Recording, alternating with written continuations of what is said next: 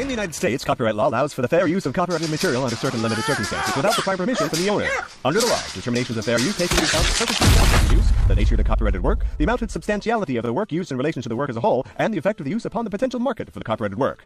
Other jurisdictions may have similar copyright provisions protecting fair use or fair dealing. If you are uncertain as to whether a specific use qualifies as a fair use, you should consult a qualified copyright attorney. You have the right to take it down.